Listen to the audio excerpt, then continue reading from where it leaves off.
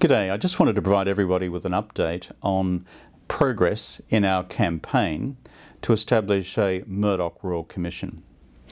As you know, the petition which so many of you signed was tabled in the Australian Parliament a week or so ago. Second, the next step has been for me to write to the Prime Minister, the Premiers of the 6 states, the Chief Ministers of the 2 territories, formally advising them of what the petition says and asking formally for their response to the desirability of establishing such a Royal Commission. That letter and those letters have now been sent, and you'll be able to see a copy of the text on our update website. That is murdochroyalcommission.com. The bottom line is the Murdoch media mafia hate what we are doing.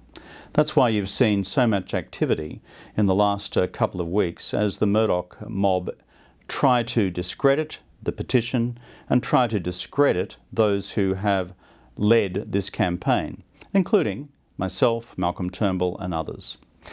And even in today's media you will see them feeding out former editors and former News Corporation executives in a concerted campaign to undermine the legitimacy of that which we are doing.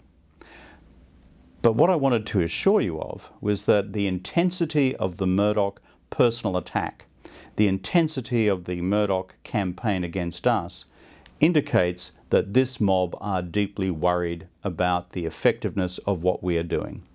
I take it therefore as an encouragement, and you should as well.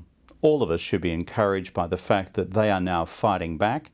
That means we're having an effect. This will be a long campaign. We're in the early days yet, but I'll keep you informed each step along the way.